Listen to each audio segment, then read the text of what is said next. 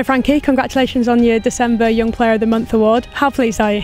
Thank you. Yeah, very pleased. Sort of come with a bit of a shock, but yeah, very pleased to have won it, and yeah, no, just hopefully can keep going and keep the form going. What's gone so well for you in December, do you think? I think the boys have put in all the work throughout the season and coming up, and we hit a good run of form, and obviously playing in a team that's playing well and winning games, this obviously helps. So yeah, that, and obviously me keeping on top of myself, looking after myself, and just can't thank the boys enough as well. I'm feeling good at the minute. I think as well the position that I'm playing with the formation that we're playing, I'm really enjoying that. So it's a new experience for me playing in that position, which I'm really enjoying at the minute. And so enjoying it is obviously going to make you play better.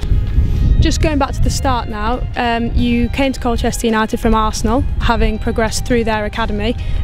How did the move to Colchester come about? A guy that was working for Colchester at my school, and I've known him for quite a few years, and he set the trial up and come down, and I've got quite a few friends here. I had a few friends here already, so, and come down and trialled, and thankfully they offered me a scholarship, and it was an easy decision because of it's obviously the club and obviously having friends here as well. What was it like then, moving from a big Premier League club like Arsenal and coming to an EFL club? What was that transition like for you?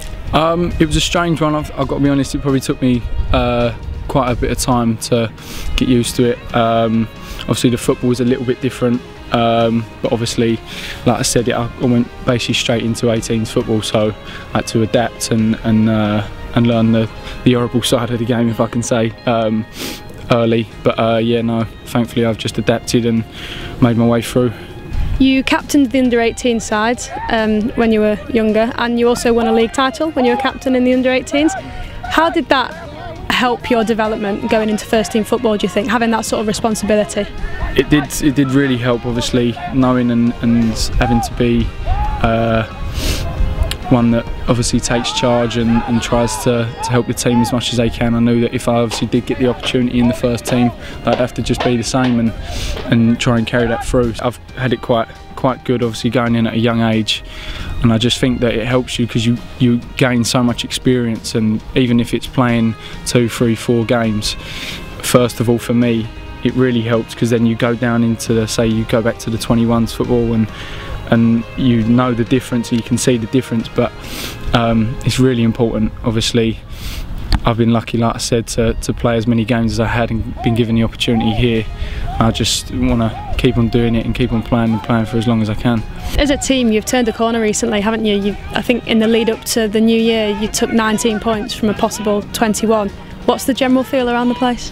The place is buzzing really at the minute. We went on a bit of a dip of form, but then now the run's going, and it's brilliant. Loving coming in every day, and the vibe around the place is brilliant. So we just know that we've got to keep that going and hopefully be a good end to the season. Keep it going.